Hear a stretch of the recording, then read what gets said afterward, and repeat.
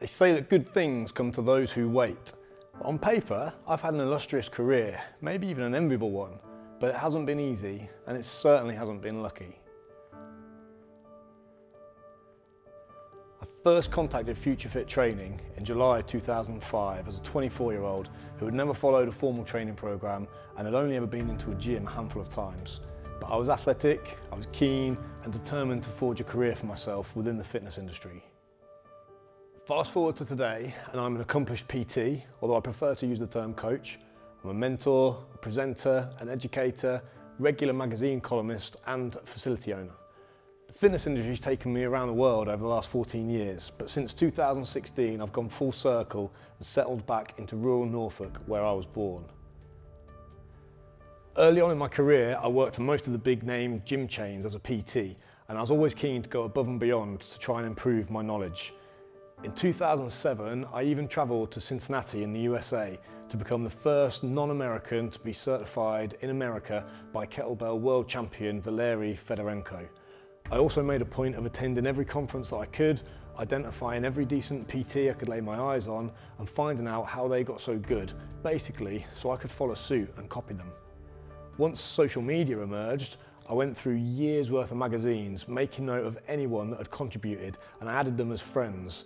It actually surprises me how few people contact me now that I'm writing for those same publications. Within a couple of years in the industry, my kettlebell qualification had given me the opportunity to take advantage of a position as an unpaid intern at Yorkshire County Cricket Club and Castleford Tigers rugby league team.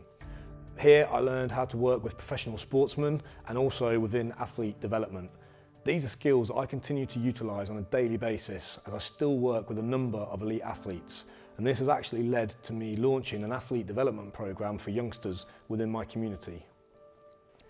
A full-time paid role with Sheffield United soon followed, and this took me to China and actually gave me the opportunity to work with the Chinese Olympic squad at the 2008 Beijing Olympics.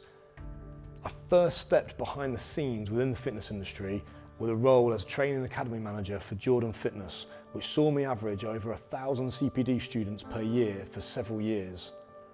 My networking skills had only improved since the early days, and that led to various roles with leading global brands including Body Power, MyZone and even a stint with Bear Grylls.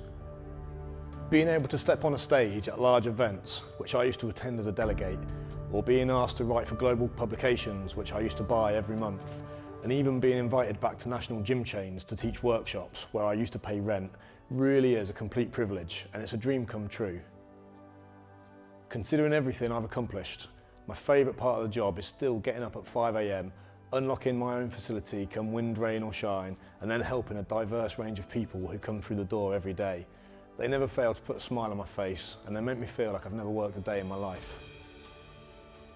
If I could give you any advice, it would be to make mistakes, but learn from them and don't repeat them. That will see you quickly rise ahead of most of the competition. If you can then challenge your beliefs, avoid complacency and never stop learning, then you are in for a long and fruitful career in this thriving industry. Good things really do come to those who wait, but I believe good things come to those who make them happen.